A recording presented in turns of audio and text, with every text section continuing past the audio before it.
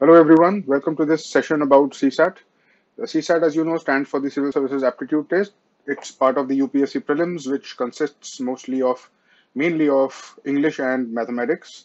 This is a qualifying examination, which means that you don't need to score better than anyone else. You just need to make sure that you qualify the exam, that you don't fail it. And that's easy enough.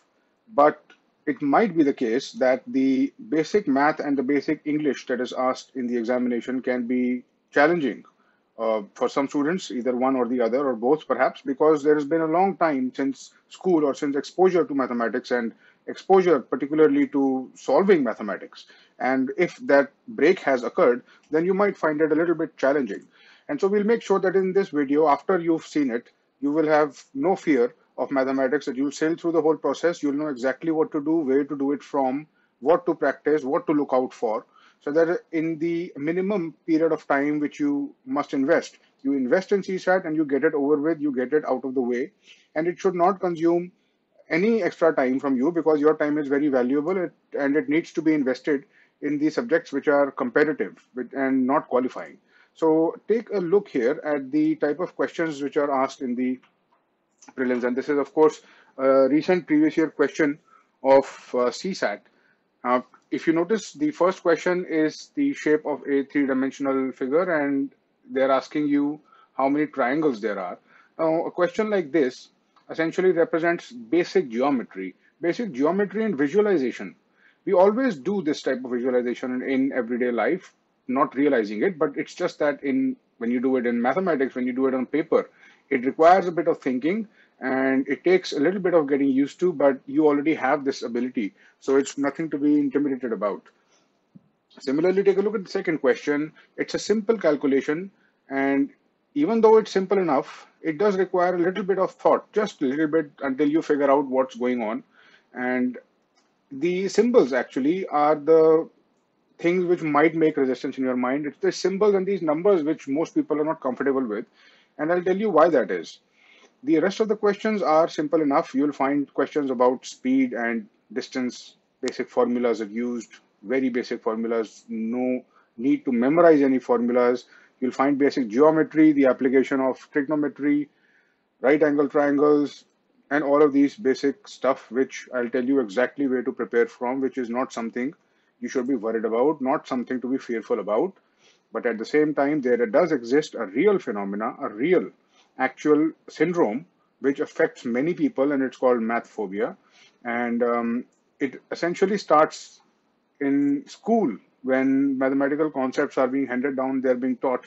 And some people, including myself, when I was in school, did not catch up on the mathematical sequence of those ideas. I got lost somewhere, and for the longest time, it became a thing of fear for me. I used to dread it. I used to be terrified of it, and that lasted for a very long time until I finally overcame that issue and I read about it and I practiced it a bit and I realized that it was nothing to be afraid of. In fact, it was quite interesting.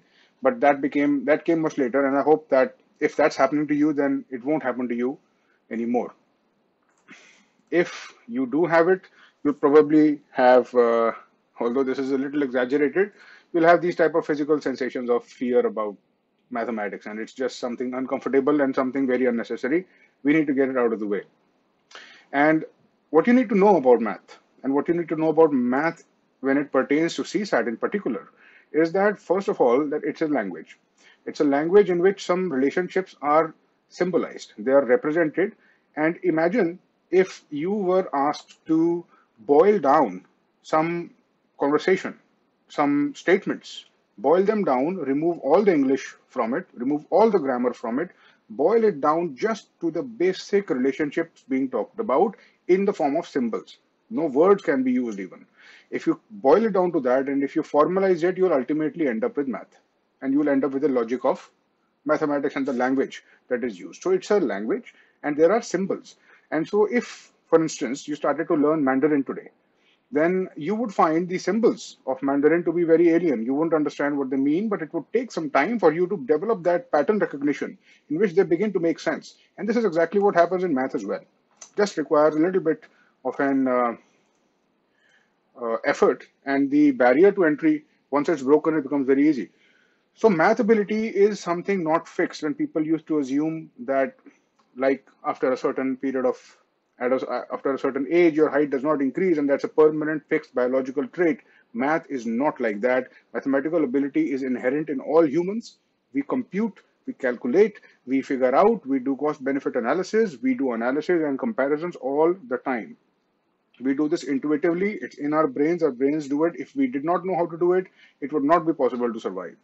Anyone with a basic intelligence can figure this stuff out and can be very comfortable in sailing through the CSAT part of the exam. Important thing to bear in mind is that most of the issues, when they prop up, is because math is like a popular TV series. Now, what they do in TV series is that they build on the episodes, right?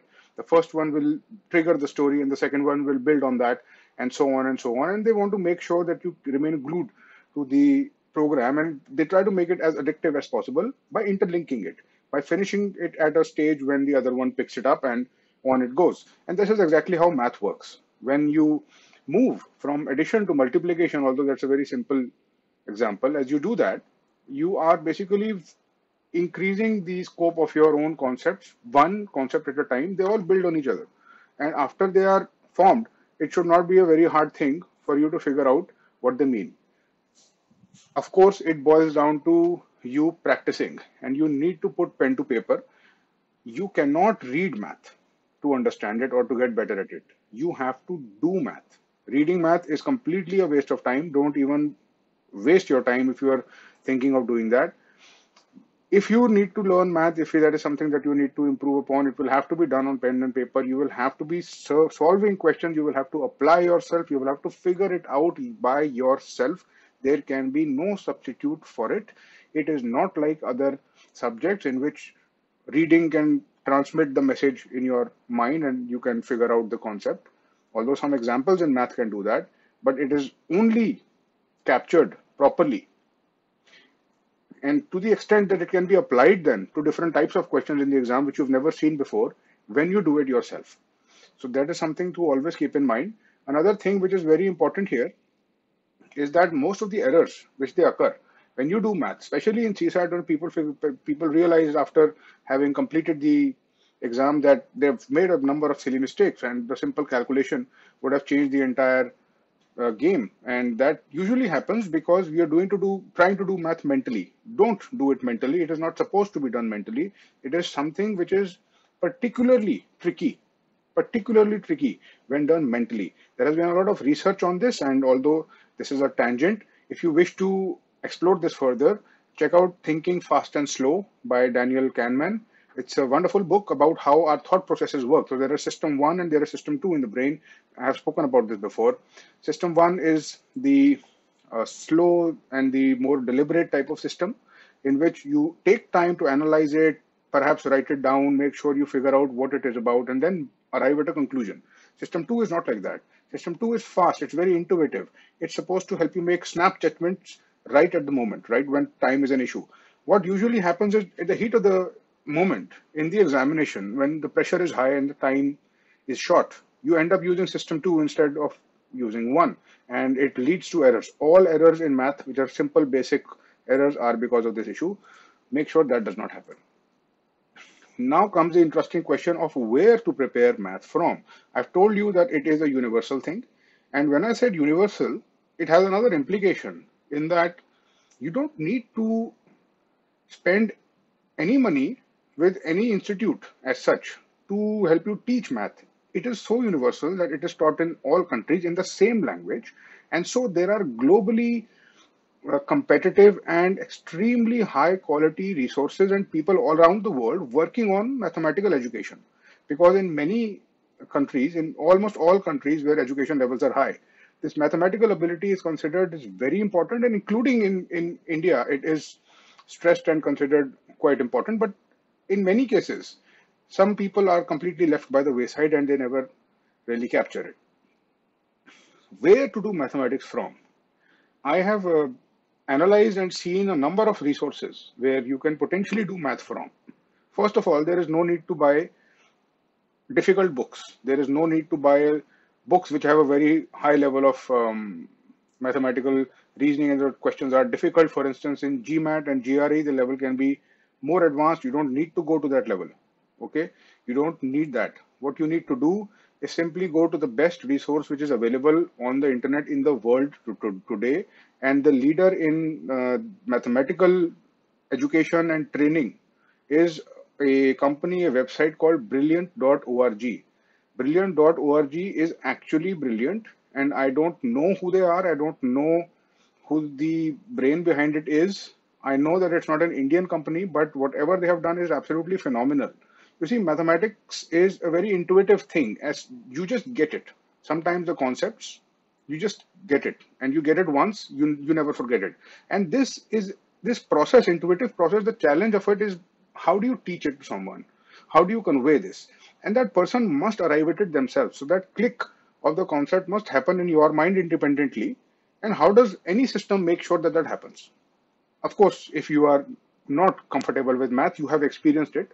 The teacher will go on and on explaining something, and it will all just sound like absolute gibberish and nothing at all makes sense. Why that happens is because that intuitive click has not happened inside you, right?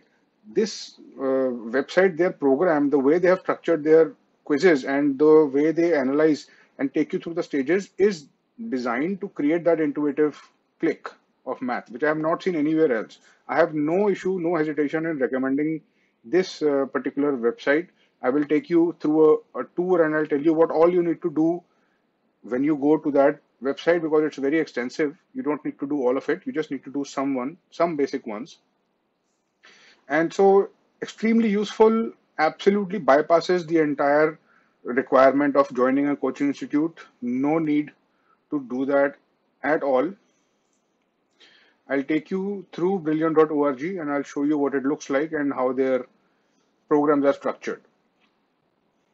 So as you log on to brilliant.org, you'll find their courses listed out here, and you can see that I've been working on some myself because I like to sharpen my mathematical skill. Maybe I'm compensating for the years of not understanding any math. Anyway, there are all types of courses here.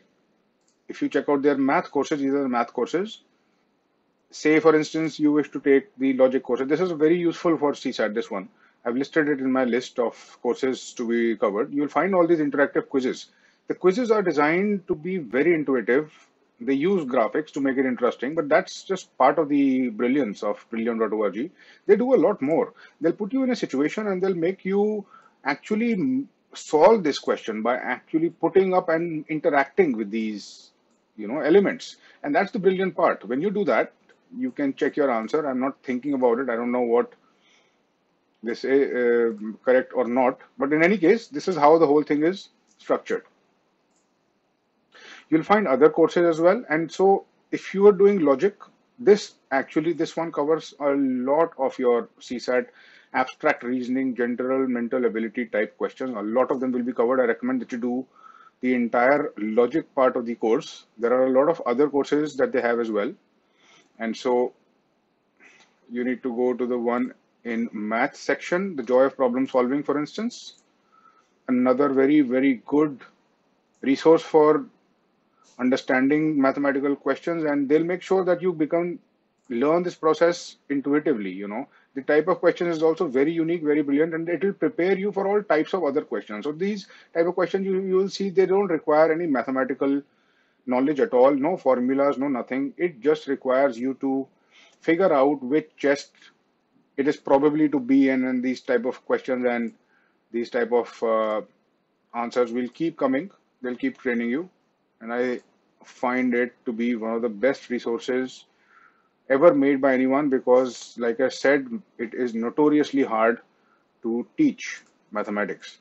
Now, amongst all these courses, which ones are you going to do? Because some of them can be quite advanced. They have courses about fundamental and advanced mathematics as well. You'll see all these courses listed here, and all of these courses have a number of quizzes. So you need to complete the quizzes to make sure, and just in the process of the journey of you solving the quizzes, you'll just figure out the whole thing will become very well ingrained in your mind.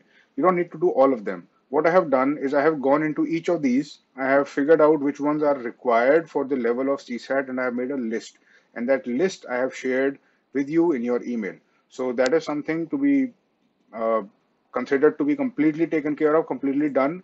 You may require their membership, and because I did use it for 1 year, I know that their membership is not too expensive, and maybe you can try to capture some of these packages for free and use them for the period of time that your examination is coming, and then quit the subscription. In any case, you don't require a lot of money to get access to it, and whatever money you do invest is probably going to be very well worth it, and definitely worth your while, and much cheaper than any coaching institute. So with that, math is taken care of. There is nothing for you to do except go through the courses that I have listed on brilliant.org. You do not require any NCRTs. You don't need to read any books. You don't need to solve very difficult questions. You don't need to be intimidated.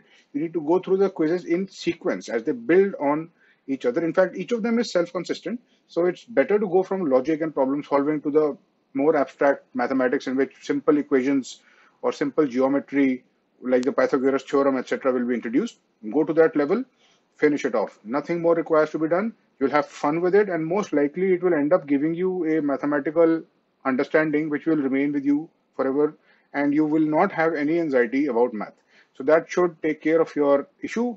I hope that you can make the most of this resource and take this unconventional approach, because the conventional approach is very boring and very time consuming.